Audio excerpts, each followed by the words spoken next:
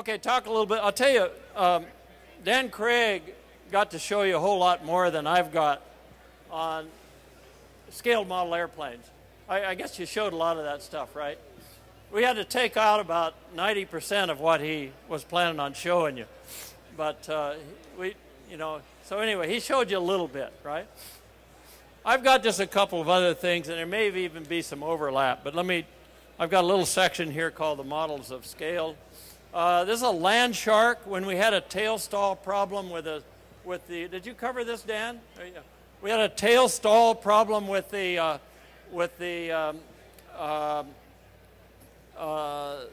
horizontal tail on SpaceShipOne.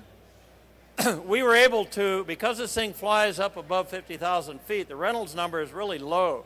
So we're able to build this part of the airplane, put it out in front of a truck, and measure real close to the full-scale Reynolds number. So this is a good wind tunnel model, and we use that to develop some fixes to fix the tail stall problem. A lot of people have seen, if you've seen Black Sky, you see this glide model. I'll go ahead and run them here. This is SpaceShipOne being thrown off of a tower in the glide configuration. By the way, these are not radio controlled, they're just free flight. Okay, the more important thing we wanted to find out, though, was what happens in the feathered configuration.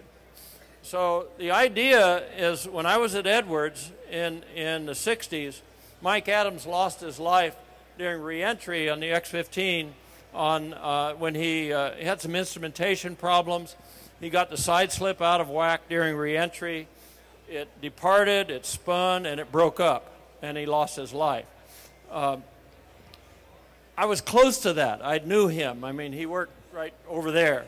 And so that really, when I looked at this problem of, hey, can we have something that flies the public in space, I wanted a generic solution to that. You know, the shuttle has to fly the angle of attack and the side slip within just a handful of degrees during the whole reentry. They spend 20, 30 minutes decelerating, and they've got to hold that perfectly, or they're going to break up, just like they did over Dallas or Texas. I wanted something that could re-enter the atmosphere at any attitude, any angle of attack and side slip, and also any flight path angle. The X-15 had to re-enter at 40 degrees from the horizontal flight path angle. If it went steeper than that, it gets too much Q and would break up. So I made as a goal for what I did on SpaceShipOne, and we're sticking to that on SpaceShipTwo, that you can survive re-entry at any flight path angle. In other words, you re-enter the atmosphere straight in, and you're okay. Also, that you can re-enter at any angle of attack or side slip, and you're still going to be okay. Now, a lot of people say, hey, that's crazy. Well, then again, hey, if you have attitude control problems in space, you don't want to die that day. So I wanted a configuration that would glide nicely and land like a normal glider. You know, I don't like parachutes. And also, that configuration, you could throw it at the atmosphere in any attitude, and it would straighten itself out and decelerate all the way through to low subsonic speeds without the pilot controlling it. Now, you've seen the movies. The pilot just roughly aligns it for reentry. He doesn't have to. Okay? He can reenter sideways or upside down. It will align itself. He gets a wilder ride. But anyway, he's not flying it until he unfeathers.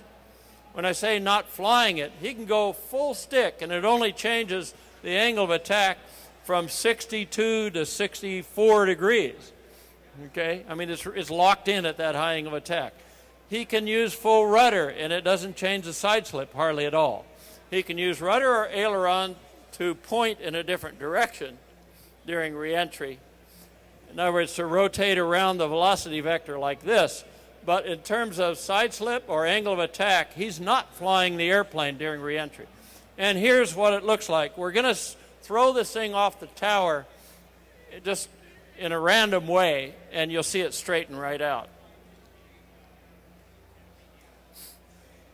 The streamer is so we can measure the angle of attack. Boy. Okay, I did about 6 different configurations of the reentry configuration. All of them worked, but they're all subsonic. When we got into studying it with CFD and running the computer at supersonic speeds, because all the reentry deceleration is done supersonic, we found out that only one of them really worked. 5 of them did not work, only 1 worked for a supersonic reentry. So we didn't qualify it based on these tower drop models. This was just something to kind of get a feel for what seemed to work. But we proved it in the computer because the reentry is all done supersonic. The X-15 goes through maximum Q way down at 65,000 feet, maximum indicated speed.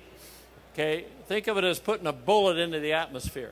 SpaceShipOne, even though we fly higher than an X-15, we flew a couple miles higher than them, it has maximum Q up at 105 or 110,000 feet, okay? And its Q is only 7% of what an X-15 is. Enormous difference. But anyway, that's a little bit of the model part of the development. Okay, Dano I think showed this yesterday, but I'm going to show it again. When we introduced White Knight 2, people see this thing flying around without a spaceship on it, and for some people's minds, it looks like this thing is going to break in the middle. Actually, the wing is pretty strong, but there's no fuselage there.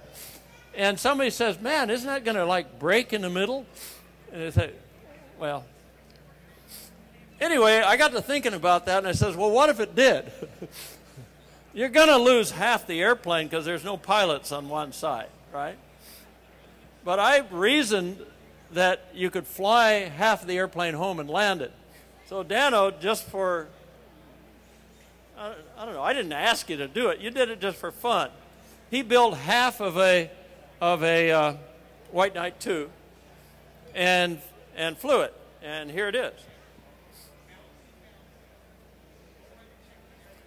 And, of course, success here is that you can get on ground without killing somebody. By the way, the model's over here in his booth. And sure enough, it flies okay. You don't see a lot of asymmetric birds. I don't know why. It's just that they never evolved, you know. Okay, I'm going to leave this picture up. It's the best place to store an old airplane and open it up to Q&A.